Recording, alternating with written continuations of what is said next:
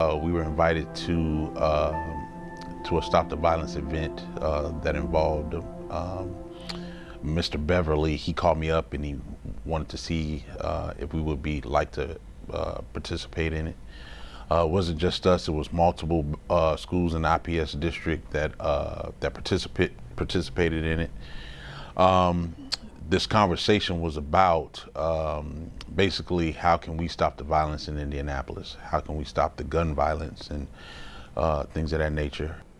Gun violence, overall, how it's really affecting the youth, people our age, around the city, different high schools. So basically they're telling us about like the consequences of being violent with especially firearms, and like how long you can go away for it. And you know, you can be tried as an adult even if you're like 16 or 17, so you'll get like the adult sentence instead of like a juvenile sentence. Race Thompson from IU basketball was there. Trace Jackson Davis was there as well. Race and Trace, they go to IU, they're on the basketball team. Like, they're like big D1 athletes, so like most athletes know who they are. So Stop the Violence just brought them in to like show us one of the stars, like people that we look up to, people that we see on the TV, you know. Jackson Davis and Race Thompson, like I like that they brought them in since they're kind of like us, right? Since they're all since they're both hoopers at IU, and we can relate to them. So then we kind of saw their path and how they're leaders, and how basically they said that how what we say, the way we move, can impact many people. So that's like spreading positivity. It'll be able to hit way more people because we're athletes, one, and we're seniors. We got in groups and we tried to figure out ways that we can possibly come together and basically stop the violence, and how each school can do something different at each school to promote this. There was a question answer thing after we got done talking. I think they interviewed a guy that had been in jail. He had just been released. That particular part of it, I wanted them to take part of, to really notice and understand the things that he went through, the decisions he made were decisions that he would wish he could take back. I feel like his story really like made me realize that I can help people that need it. He explained how he was able to get out and take a different path rather than going back to what he did and eventually getting locked up because he has children. I don't have children, but I got a lot of friends that are younger than me, so I would rather help them now so we could get to where we need to get to. That's not jail or anywhere else bad in the street type deal. I'd rather do that now than watch them take that different path, end up where he ended up or where lots of people end up from dealing with street life. I like hearing his story. Like, I just like hearing people's story, like what they went through, what they're gonna do differently from what they did before, making comparison points between their life and my life. Because like recently one of my friends' friends lost his life, and he was also a student here. He had just graduated, and it's just like, it's like messed up because people dying and all that, especially at a young age. What we work on with our guys in our program is habits, and we want their habits to be grade A. We don't want them to have any bad habits, and you know, we talk about hanging out with the right people, hanging out with like-minded people. So I wanted them to take away that this thing that they have as far as life can be taken away just like that. So why do you feel as though athletes were invited to participate in this program? Probably because we have I think the student athlete has the biggest voice in the school. I think a lot of the students that are non-athletes, sometimes they follow those particular athletes, and when they say something, people follow. When they do something, people do want to do. So I think that's why they had us come to do that. I would say a lot of it is because since we're inner city kids, like we're exposed to like a lot more violence than a lot more people that are like up north on 465 and in the suburbs, I'd say. So we're a lot more prone to it happening. The one thing I want them to understand while they're in my program is that we have to give back to our community. We also have to see and understand what's going on in our community. They can't be naive of what's going on. I know I'm scared for them after practice when I let them go, because I don't know what's out there and what's going to happen. So we have to be aware of it, and I think they have to be aware of what's going on in Indianapolis as well, to be able to give back and for us to have a safe environment in our school.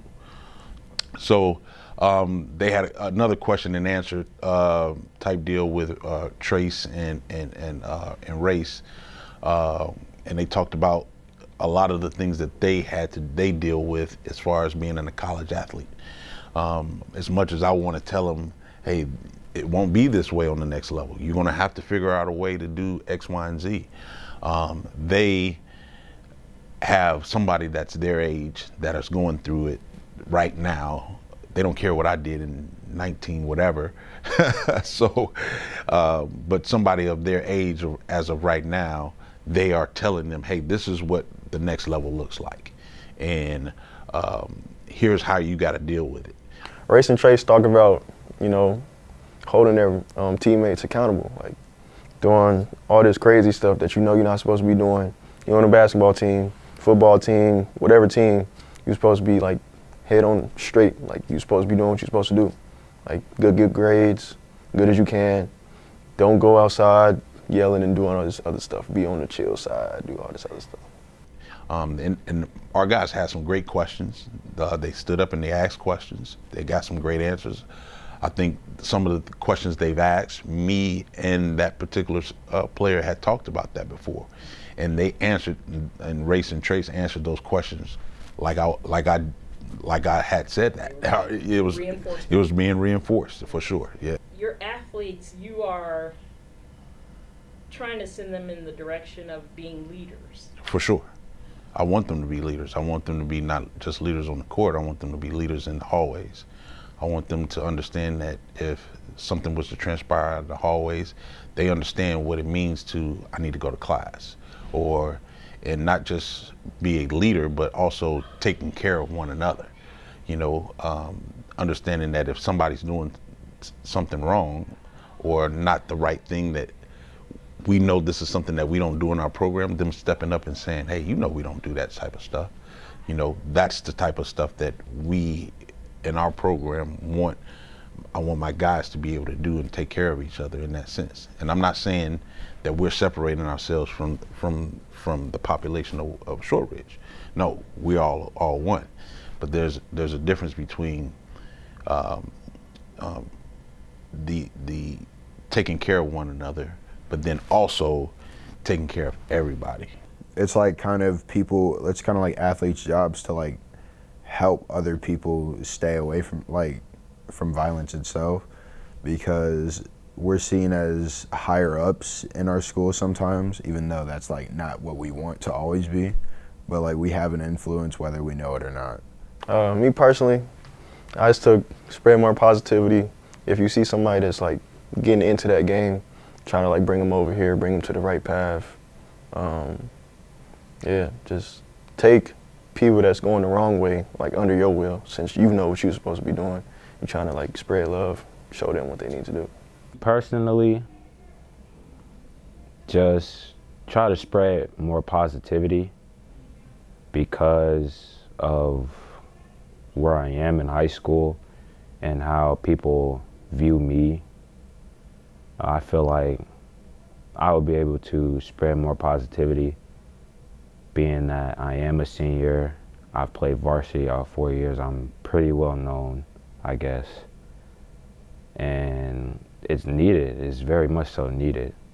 So, yeah, that's what I took from it. I could use my platform to spread more positivity throughout the community. Also, being vocal as a leader. Yeah. Like, that's something that my coaches talk to me about, like, every day. Like, bro, you gotta talk. You can't just lead by example.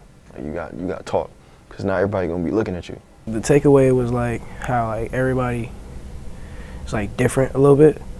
It's like different in many ways, but also like how we can all come together just to like make everything better.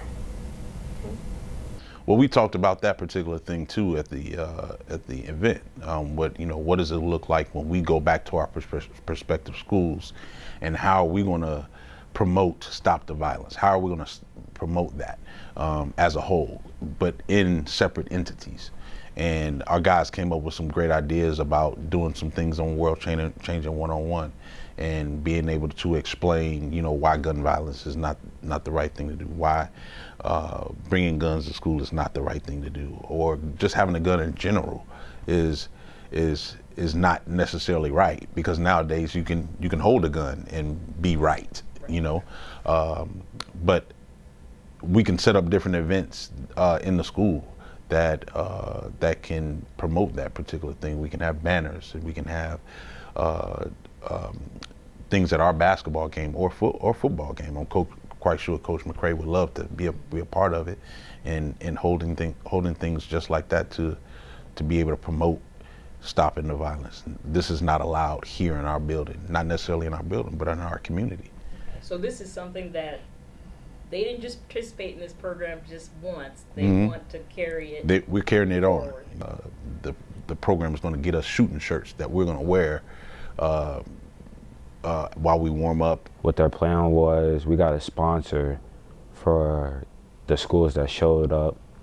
We were all going to get warm-ups that say "Stop the Violence," basically something that reps the program, and we were all going to wear them on game days. Spreading the idea of Stop the Violence? I think it's our culture, and it's continuing to grow. I think we have the right people in place to build the right culture. I think it's and we can't skip steps. That's the one thing that we can't do. If we can try to skip steps here or there, then it won't be right. So it's going to be a slow turn in how the tide turns, and what our culture is going to look like. It's the same thing with our basketball program. Our basketball program is taking some slow turns, but the tide is turning, and I can see it when I go out into the public, and when I wear my Shortridge shirt, people are like, Shortridge? They're thinking differently about it, instead of it being just some school that's just downtown. Okay. Mr. Fountain referred to his players as future leaders. How do you feel about that? Feels really great, knowing that I could probably be something big like that.